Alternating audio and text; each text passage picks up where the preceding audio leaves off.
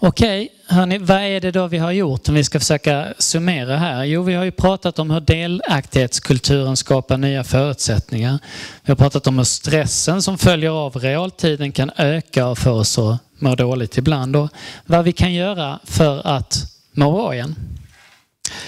Vi har också gått in på hur realtidsutvecklingen påverkar krig och politik och integritet och hur vi förändrar vårt beteende och börjar berätta mer och mer om oss själva.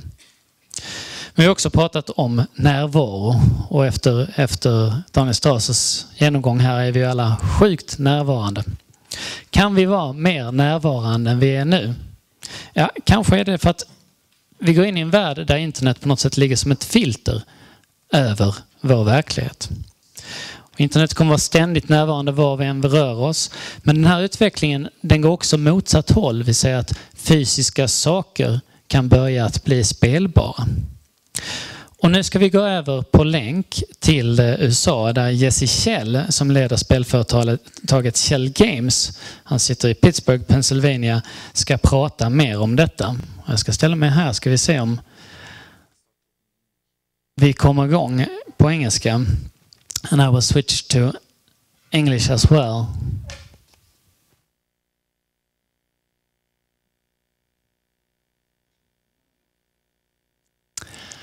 And let's see. Good morning, Mr. Schell. Good morning to you. Can you hear me okay? I can hear you fine, thanks. Okay, great. Hang on. Okay, hanging on. There we have you. It's very nice to have you with us, Mr. Schell. Okay, I'm glad I can be here. Glad I can help out with this. I hope you can get a glimpse of the audience as well. We're around 300 people here. Yeah, I can see you guys just fine. Nice. So we're eager to hear what you have to tell us. Please go ahead. Okay, so I'm going to talk today about sort of where I think games are going when it comes to some of the things that are happening with social networks and the relationship between social networks and gaming. And what I'm going to do is I'm going to cut over to some slides here and talk over the slides. So give me just 1 second to get that going.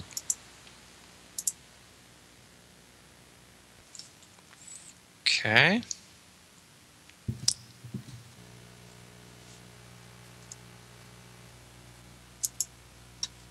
And okay. Can you see those slides okay? Okay, great. All right, so the name of this talk is Beyond Facebook, the Future of Pervasive Games. And the reason I kind of focus on Facebook here is because the game industry has really been shaken up by Facebook over the past year. A year ago, people saw Facebook games and they thought they were kind of cute and they thought maybe something would happen there. But we've seen a massive kind of expansive rush happening in the monetization of Facebook games. And it's interesting to kind of look at that, think about that, and to think about what might be next. So in order to understand that, I think it helps to understand some of the Facebook math. So here's a piece of Facebook math for you. FV is greater than T. And what that means is that Farmville has more players than there are Twitter users.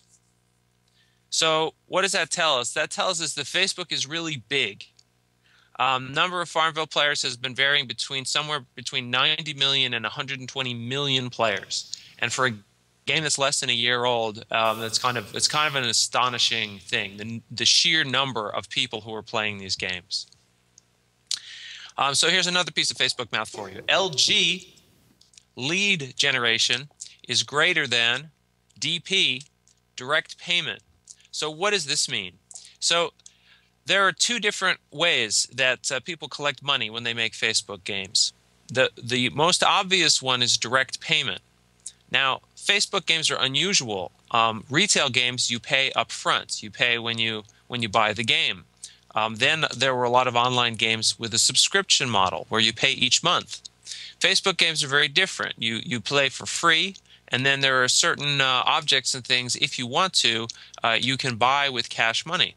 And you'd think, okay, well, that's a little unusual, but at least I understand it. But it turns out that that's not where most of the money comes from for people who are making these games. Most of the money comes from something much stranger called lead generation. So here's an example of some lead generation offers here. These are some Farmville examples. Sign up for a credit card and get 475 farm cash. Install a toolbar on your browser, get 19 farm cash. Play this photo hunting game on somebody else's website and get 10 farm cash. So more than half the revenue that these companies are getting seems to come from these lead generation opportunities. One of the most prominent ones recently had been Microsoft had made an arrangement with Farmville whereby if you became a fan of their new search engine, Bing, it would you'd get some farm cash. And Microsoft found this was the most effective of all their marketing campaigns for the Bing search engine. So what does this tell us? It tells us that Facebook is strange. Making games on Facebook is the economics are just very different than what we're used to. So here's another piece of Facebook math. EA, which is Electronic Arts, minus 1,500 full-time employees plus Playfish minus $300 million equals what in the world is going on here? So we had a day a few months back where in one day Electronic Arts laid off 1,500 employees, and at the same day they purchased the relatively small company Playfish, and they purchased them for $300 million. And this is, I think, very symbolic of kind of how things are changing in the game industry. And so, you know, a lot of us found this kind of scary and terrifying. That to see things change like this. So it's certainly true that Facebook is terrifying. So there you go. Here's my ad for Facebook. Facebook, it's big, strange, and terrifying. But, well, maybe it's not completely fair to say terrifying. Maybe a better word would be unexpected. We didn't expect that we was going to have such a dominating effect on the game industry. It would be such an area of expansive growth. But, you know, it's not the only thing that's been surprising us lately in the game industry. A lot of things have been surprising us. When Mafia Wars came out and was very successful, yeah, it's a Facebook game. I mean, that was very surprising, and not just because it was Facebook, but because you know, it's a text-based game that made an awful lot of money. Farmville, of course, you know, that was surprising. Club Penguin's not a Facebook game, but it's an online game that was very surprising. A simple Flash-based game that started collecting $6 a month and ended up getting, you know, over 1 million subscribers, and ended up getting purchased by the Walt Disney Company for $350 million. That was surprising. The success of the Wii was surprising. It used to be people expected that the console with the best graphics would be the one that sold the most units, and now we have an inverse relationship. The console with the worst graphics is the one that's the most popular. The Wii Fit was very surprising. The Wii Fit has sold, I think, at this point, $2 billion of revenue it is created. You know, it's a nice little thing, but you know, to make that much revenue is kind of unexpected. Guitar Hero, you know, a toy plastic guitar with rainbow buttons becomes one of the #1 games. You know, and it costs, you know, much more than a normal video game. Webkins, where you buy a stuffed animal and then you can go online for free, and this ends up being like a huge phenomenon. And the whole achievement systems that have on Xbox 360 have been very unexpected. People didn't expect that was going to be so popular. So it's interesting to think about, what do these unexpected things all have in common? Well, the thing that they all have in common is that they are breaking out of the virtual world and into the real world. Mafia Wars and Farmville are all about connecting with your real friends. So is Club Penguin, connecting with real people. The Wii and the Wii Fit and the Guitar Hero are all about real emotions. Webkin's about a real stuffed animal. So all these things are kind of about breaking into reality. And that's kind of strange for us.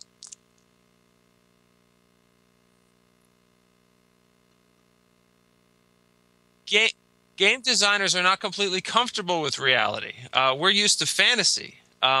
Bing Gordon was, once talked about, what people always asking for more realism in games, and he said, you don't want realism. People go to games to escape reality. So it seems strange to us when we see reality breaking through into games, and it's a little difficult to figure out what to make of it. But it's not just happening here in games. It's happening everywhere. If you look at what's happening on television, the people in television, their heads are spinning. They're used to kind of making up stories in fantasy worlds, and now television's all turning into reality television. Groceries, you go to the store, you buy some food. Well, now it's all about organic groceries, groceries that are more real and more genuine. And of course, our old American standby, the Big Mac. You used to go to McDonald's and buy the Big Mac. No, you don't. No, now they want to sell you the Angus burger, a more real burger. So there's this push for reality in everything. And what really made it come together for me was this book called Authenticity by Gilmore and Pine, where they point out the fact that, in society and culture right now, the most important thing for any product is to be authentic and to be real. It's what people want more than anything else out of their products and out of their experiences. And so, why now? What's happening now? Well, what seems to be the case, what they're partly arguing is that we're cut off from nature. That we went, for the last 20 years, we've been getting more and more and more virtual. And all this virtual stuff that we've been kind of getting into has been pushing us farther and farther away from nature, to the point that we kind of have this hunger to kind of connect with anything that feels real. Even if it isn't very real, because, we live, in this bubble of like fake bullshit all the time. We're just constantly surrounded by things that are like fake and cut us off from nature. And if the best we can do is to get like a mocha coffee at Starbucks that has real Swiss chocolate, we'll take it because it seems more real to us than what we're used to. And we're seeing that, I think, in games, too. I think that's where a lot of the push for reality is coming from. And, of course, it's going the other way. Not only are the games kind of breaking out into reality, but reality is like pushing backwards into the games. So, for example, fantasy football has become incredibly popular. It used to be sort of a niche phenomenon, a little bit of a little nerdly game for nerds, but not anymore. It's the thing that almost everybody is playing. It's incredibly huge in the U.S. Geocaching has become huge. It used to be it was good enough to go for a walk in the woods, but it's more fun when there's a treasure chest at the end. So going for a walk in the woods has become a game. Watching television has become a game. When The Simpsons had their 20th anniversary, Fox decided they would do a special promotion where they would hide a Simpsons reference in every show that they had on television that week, and if you could record them all, you'd win a prize. In the United States, we have this group DARPA that does sort of defense research. They wanted to figure out best techniques for crowdsourcing. They could have done your normal research, but instead what they did is they made it a game. They just hid 10 balloons all around the country in different places, and they made it a contest to see who can find all 10. And this became their crowdsourcing experiment. So research is becoming a game. Weight Watchers is a very popular system for losing weight. Used to be a straightforward program. Now they have this calculator system that feels very much like a game when you play it. And even driving a car, so here's the Ford Focus dashboard. This is a hybrid car, and mostly, it looks like a pretty normal speedometer. But if you look way over on the right, you see this little plant thing here, and you wonder, what is that? Well, it turns out it's a virtual plant, and the more gas you save when you drive, the more the plant grows. So it's like a virtual pet in your car, and it changes the way you drive. So what I think is interesting is when game designers start to get involved in this stuff. So Lee Sheldon is a been in the game design industry for about 20 years or so. He's a very, very successful designer. He started teaching at University of Indiana, and he came up with a new grading system because he thought the old one was terrible. He didn't think it was properly motivating. So he came up with one that was more familiar to him. He used an experience point system. You start out with 0 experience points, and every assignment you do, instead of just getting a grade and averaging the grades, you get experience points and you level up through the class. Since he started doing this, he found that class attendance is up, homeworks are completed more often and more on time, students seem more engaged in the class. It feels, like an improvement through better game design. And then you've got all this stuff, coffee points and airline points and shopping points and gas points. And just all kinds of points. These points are out there everywhere. Everyone's trying to make everything into some kind of little game, but these games are terribly designed. Think how the world starts to change when game designers start to get a handle on these points and making them work more effectively and integrating them together into tighter systems. Because what's happening is sensors are kind of pervading our lives. We're getting more and more sensors in new ways. Some of the new ones that are coming out in the game world, we have the Microsoft's Project Natal, which is a 3-dimensional camera that sits on top of your television set, and so you can use your whole body as a controller. The Nintendo DS has 2 cameras on it. We don't totally know what they're for yet, but people will figure it out because these sensors are getting cheaper, and the more things you can sense, the more things you can make a game of. And we're getting into the area of disposable technology. If people remember the toy, the Furby, there's lots of these little robot toys now, and they're relatively inexpensive. That toy had more technology in it than it took to put a man on the moon. And it was $20, and we throw it away when we're tired of it. And so technology is getting cheaper and cheaper. So we're moving to the area of disposable technology. It won't be very long before every soda can, every cereal box, every bar of soap that you buy is going to have some kind of sensor or something in it that's going to be able to, you're going to be able to interact with. There'll be some kind of screen. It may have a camera and a Wi-Fi connection so that it can connect to the internet. And so when that happens, what does this world start to look like? Well, I think it looks something like this. You wake up in the morning and you go to brush your teeth, and hey, good job. You just got 10 points for brushing your teeth.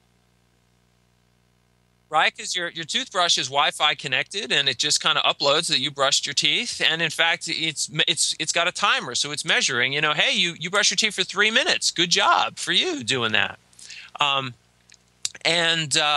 And then you brush your teeth every day this week, so you get points for that. Now, why would anyone want to give you points for that? Well, the thing is, the more toothpaste you use, and the more frequently you brush your teeth, the more toothbrushes and toothpaste you'll go through. So it's in the best interest of the toothbrush company. And already you can see Oral-B, they make a lot of toothbrushes. They have one right now that already times you and lights up with a little happy face if you hit a 2-minute brushing period. And there's another company that makes a bathroom scale that every time you weigh yourself, it automatically uploads the weight to a database. And you can even configure it to put your weight on Twitter. I don't know why you'd want that, but you could do that. And so we're going to see that happening with toothbrushes very soon, I'm sure. Anyway, so then you go to breakfast, right? And there's your box of cereal. And it used to be you'd read the words on the back of the box, but now there's a game there you can play, an interactive game. And since the cornflakes box is online, you're going to get points for playing the game, good for you. And you can see which of your friends are online, and hey, points for you because you just beat your friend's score, right? And maybe you can even have a chat with your other friend who might be having cornflakes right now. And of course, you get points for eating some cereal. It's got a tilt sensor, so it can tell when you tip the box, so bonus points for eating the cereal too. And then you go to work and you get on the bus. And the bus, I don't want to take the bus, but of course you're going to take the bus because the government will give you special bonus points for using public transportation. And while you're sitting on the bus, you're going to play a little game or something. You could play Tetris, but instead you're going to play, I don't know, you'll play Coketris or something, you know, a free Coca-Cola themed Tetris, because that one's free. And while you're playing it, you think to yourself, you know, hey, that reminds me, I had a dream last night that my mother was dancing with like a Pepsi can. And then you realize, oh, it's the REM entertainment system that I installed. So REM entertainment works this way. You put a little sensor in your ear that can tell when you've entered REM sleep. And when you've entered REM sleep, it automatically starts putting commercials into your ear to affect your dreams. And if you can remember the dreams and type them in, you know, on a browser on your phone, you'll get like, you know, you get big points for remembering the dreams. And the funny thing is, the more you do it, the more easily the commercials can go into your dreams, which means the more points you get. So then you get to work. Hey, good job, you're on time. Nice, very good. And hey, in fact, you've been on time all week, so you get special bonus points for that. And then there's your office mate, right? And he says, hey, check it out. I got one of these new e-ink tattoos, new digital tattoo. I can change out the image whenever I want. And in fact, I've configured it with Tattoogle AdSense, right? So that like I get paid for putting these ads up. And you look at him and you're like, that's kind of dumb. You put it so high on your arm. Everyone knows Tattoogle AdSense has light sensors in it. And if it's covered up, you're not going to be getting any points from Google on that. And so you show them yours, which is much lower on the arm. And just then, like, you notice that your tattoos, because they're both on Tattoogle AdSense, they're matching. And so you say, link sync, and the system hears you, right? It's got a microphone. It hears you. And he looks at it, and they're both ads for Pop-Tarts. So he says, Pop-Tarts, and then you do a high five, because the body electricity system can sense when you touch each other. And so you get points for the link sync and points for Pop-Tarts and points for the high five. And why would there be a game like this? Because we normally, when there's ads that we see all the time, we start not to see them. We get banner blindness. But when you have games that draw your attention to that makes people pay attention, makes them much more effective. So it's time to go to lunch, and you've been drinking Dr. Pepper all week, so you know Dr. Pepper, Dr. Pepper, Dr. Pepper, Dr. Pepper. So of course you're going to have another one today, you know, and get more points, because you know there's a special this week where if you drink 5 Dr. Peppers, you know, you get big bonus points you can use at the grocery store. So you're definitely doing that. And then you got a meeting in another building, and you could take a shuttle over or catch a ride with somebody, but your health insurance company's giving you a pedometer. And if you walk more than a mile a day, you know, you get points which give you a deduction on the expense of your health insurance. And if you get your heart rate over a certain amount, you know, hey, more bonus points for you. And then you go to the grocery store on the way home. And this is such an incredibly complicated mess of points and offers and opportunities. You don't even think about it. You just put your grocery list, you know, into your iPhone, and you've got an app right there that like sorts it all out, tells you what to buy, and you like get all kinds of points at the grocery store for buying the right items. So then you go home, and your daughter's like, "Hey, I got my report card."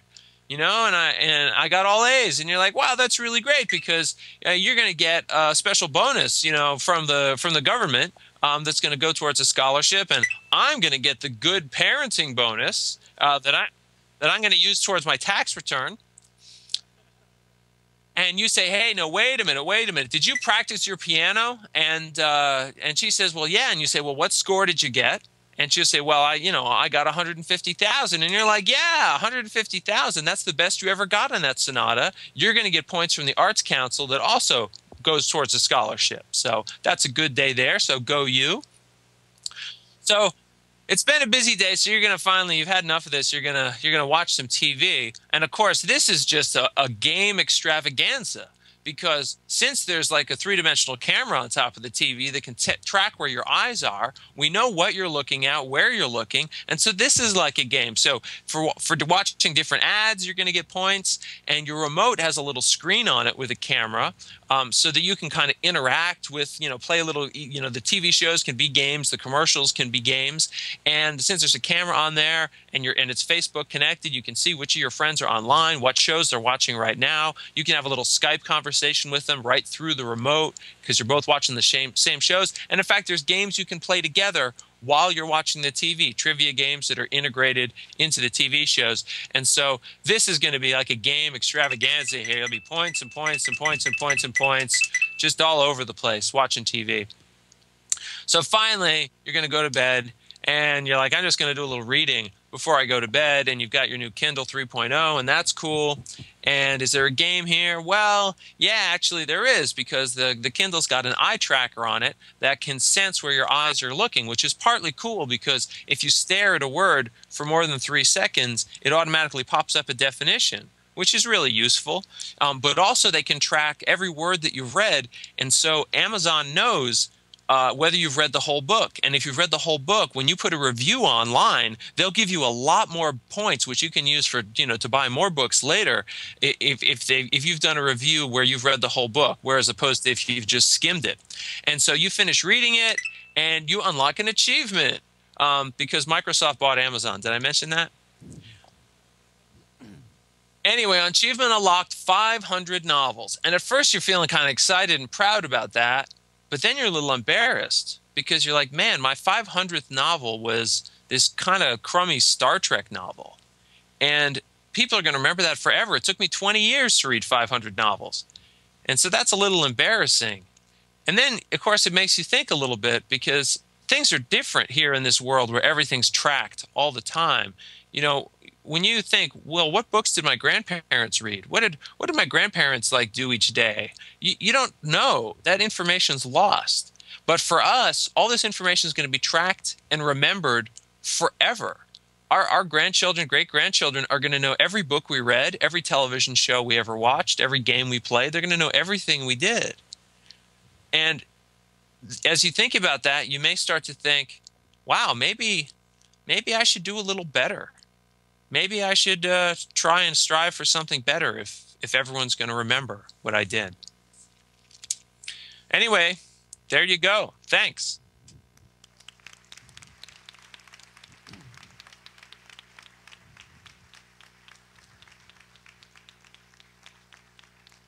Thank you very much. And I think we might have a few questions from the audience. All right, I'm gonna cut back to the video here. Here we go. Yeah. So if anybody in here has any questions, my Twitter flow just died. So just IRL questions, please. Anyone want to ask? Here we go. I'll move so I'm actually in the picture.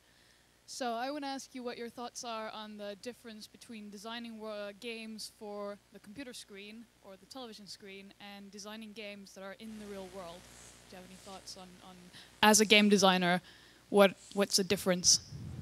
Oh, yeah. So there are some big differences, I think, between those kinds of games, what we call pervasive games that are out in the real world and games that are on the screen. I mean, some of the mechanics are the same, the ideas of rewards and the psychology of giving out rewards. But one of the challenges is feedback. One of the great advantages we have when you're playing a game on a screen is when you do something right, we can just ba-ding, we just do it right there and right away. When you start making games out in the real world, you have to look at what are the feedback systems that you can interact with. And I think that's one of the things that makes games either strong or weak. When people find ways to make real world games that have strong feedback systems, they work well. When they don't, it's a little trickier. And we have a question as well. In a future like this, do you think we will be more satisfied or more stressful when everything turns into a game? Well, it's an interesting question. I think that I think there's going to be some opportunities for both, because when more things are game-like, one of the things that we like about games is that games are they very concretely tell you how well you've done. That's one thing we like. Most things in life, you finish something for work, or you've got something going on in a relationship. Well, how did you do? Well, it's hard to say. Maybe I did okay. It's all very subjective. But in a game, it's like, yep, you got 5 out of 5 coins. Level up. And you know that you just did it right. So to the extent that we can find ways to quantify our success in new areas, we'll probably find that very satisfying. But on the other hand, these games are going to be trying to pressure us to do things that we may not be so interested in doing, and it is going to be a lot more noise coming at us. So it's going to be some of both. Thank you. Any more questions? We'll just... One more question coming up.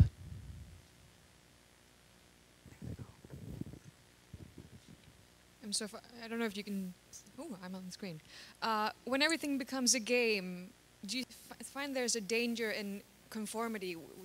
As you said, in a game, there's a certain way of doing things to level up to get the 5 coins. Is there a danger that we train or teach people that conformity is the only way to success? Well, it's a question of how the games are designed.